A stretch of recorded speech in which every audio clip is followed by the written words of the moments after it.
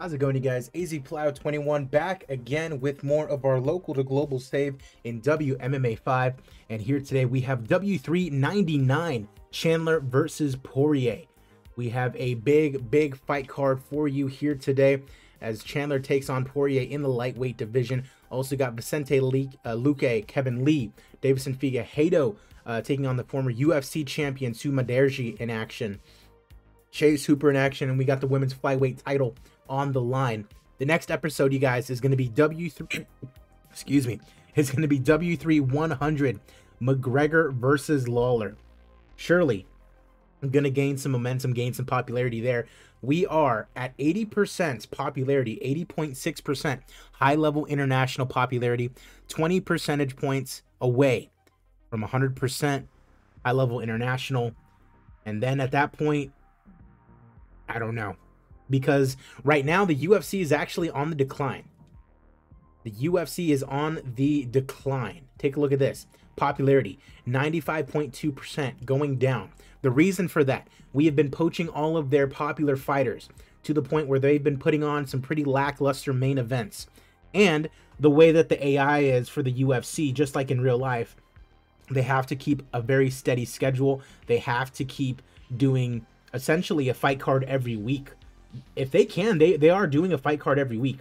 You see week 2, week 3, and then week 1, week 2, and then take about a week off. So they're doing about 3 fight cards every month, which I can easily do and get away with. You know what I mean? Especially in the UFC, because I know how to, make it happen so where it's not that big of a deal. And also I keep my popular fighters, so that's not an issue for me. The issue with them is we've gotten the capital, we've got the money, and we are spending it getting those fighters, and we're making a steady profit. So that's not a problem for us. The only issue is time. It's just time. It's only a matter of time before we take over the UFC and become the #1 MMA organization in the world. It's just a matter of time.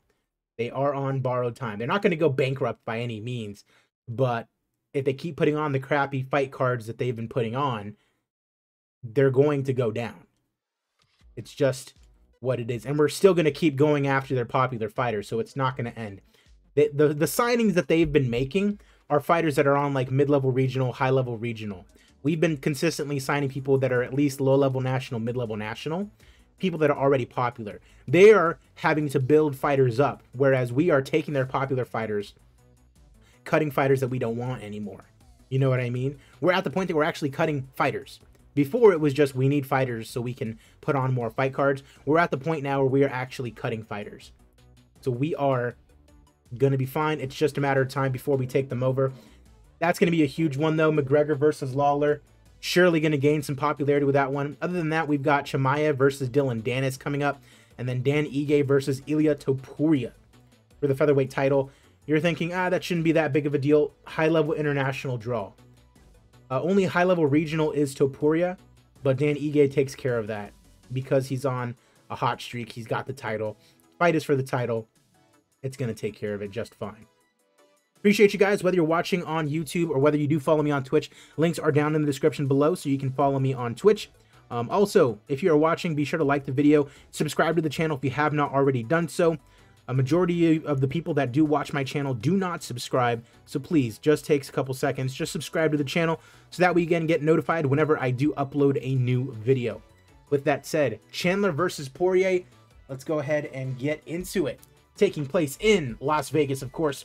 First main card fight is for that title, but we, of course, have our prelims. Let's go ahead and see what we've got cooking here.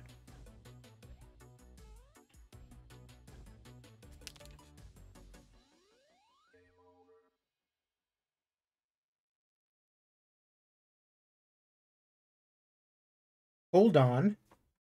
Did I not schedule prelims for this show? Did I not schedule? That's bad, actually. That's actually really bad.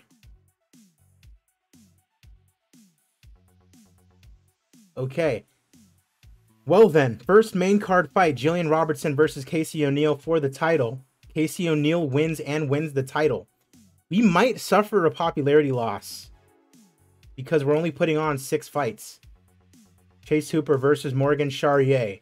and it's Chase Hooper who gets the win. This is actually going to end up being bad. That's a big oops on my regard if this actually is true. Nasruddin Imavov versus Elias Theodorou, and it's Nasruddin Imavov who gets rid of Theodorou in round number 1 via TKO. RIP, by the way. I hope that I just accidentally skipped the prelims. Otherwise, like I said, that's terrible. Chance that we do actually lose out in popularity because of my mistake. Davison Figueiredo and Sue Maderji, and it is Figueiredo with the TKO in round number 1.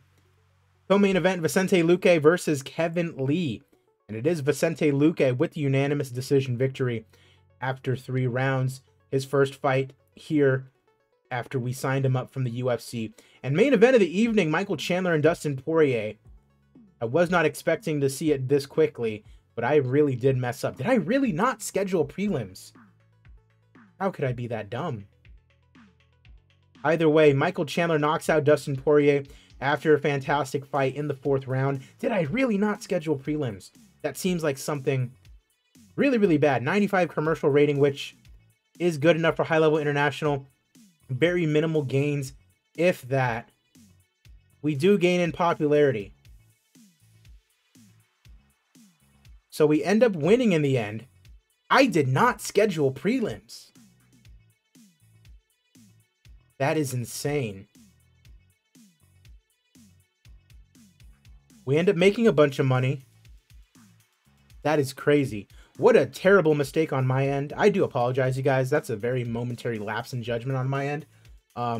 We do get 1.9 percentage points out of it. Feel like it could have been a little bit more should we had booked actual prelims. So I do apologize.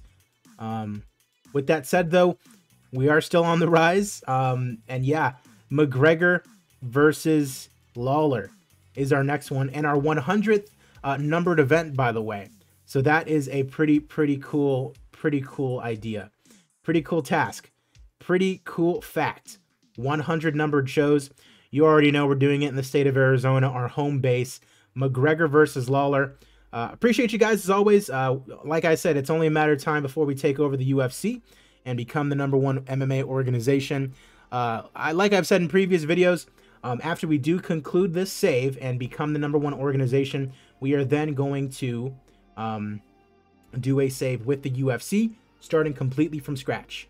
And any ideas that you guys might have in regards to that save, please let me know down in the comment section. But it is going to be with the UFC. But any ideas that you guys might have to kind of spruce it up a little bit, definitely let me know down in the comment section. Appreciate you guys as always. I'm AZPlato21, and I will see you guys at the fights.